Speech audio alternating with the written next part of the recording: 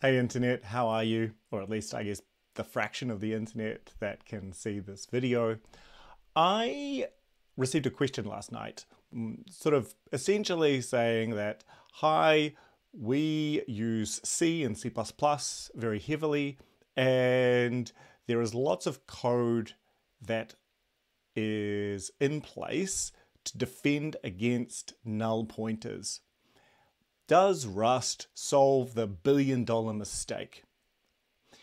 I've been thinking about how to respond. I've been wanting to sort of say, yes, of course it does. I've also wanted to say, well, it mostly does when there's sort of an asterisk, when you don't use unsafe.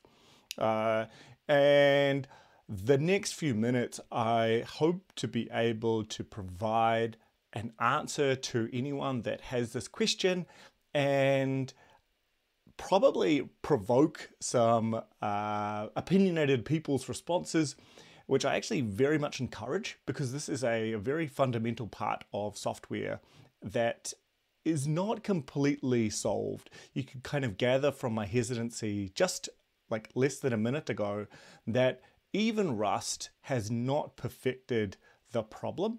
But let's first describe the problem, and then I will we'll start with the upshot. So yes, I think that Rust is a very good step towards memory safety, and does actually solve for most purposes the billion-dollar mistake. There are some caveats or some sort of footnotes that are, and I'll go through that shortly. But the headline is that Rust solves the billion-dollar mistake. I would be pretty happy with that headline.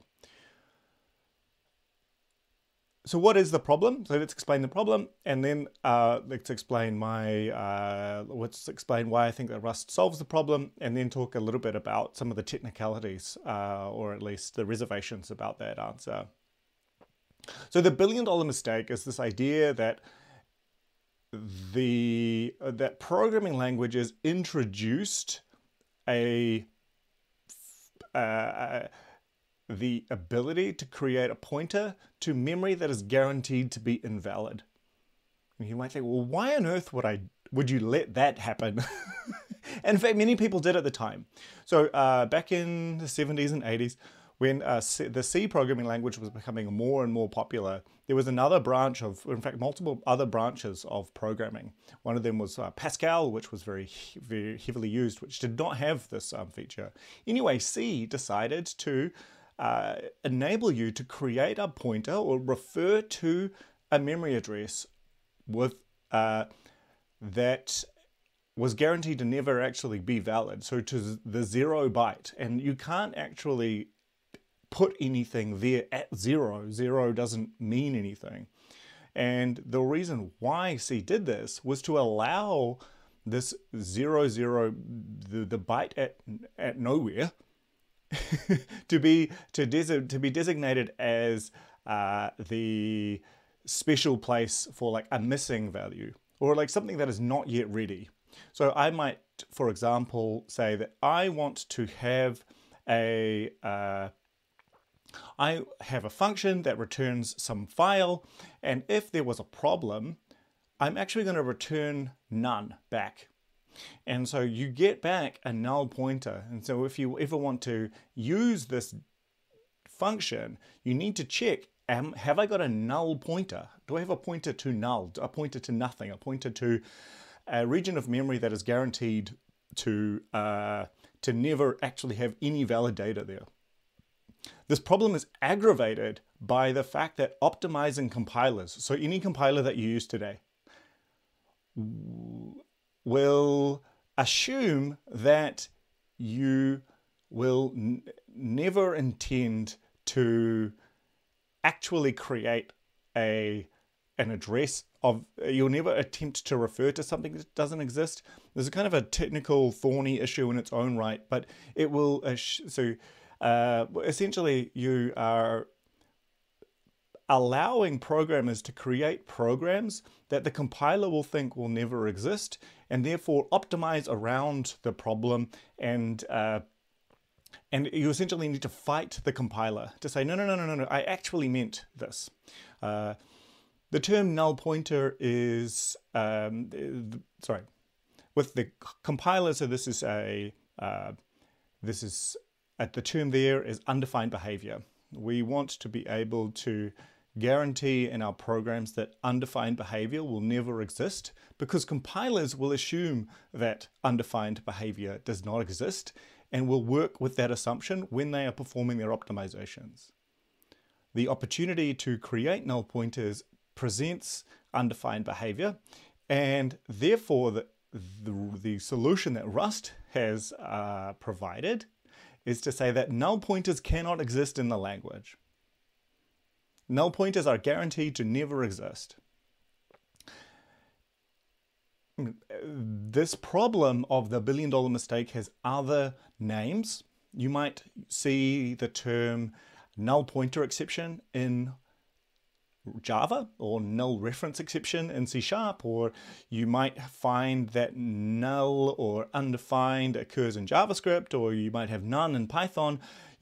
You have all of these instances where a variable might explode on you because it might be none, like it might actually be nothing. And this will never occur in a Rust program. You're like, what? That doesn't make any sense. Why? How could it? How could that not work? And surely there isn't. Surely there is a reason why it exists everywhere else. How is it that Rust is able to do this? And surely there is a reason. And so I need to unpack that slightly. So the general principle is that null pointers do not exist in the Rust programming language. You cannot create one. The type system will not allow you to. If you have a reference to some value, then it is guaranteed to be of valid, pointing to a valid place in memory. You can't, unless you really force yourself to, you cannot create a reference to the 0 byte, like pointed to 0, pointed to null.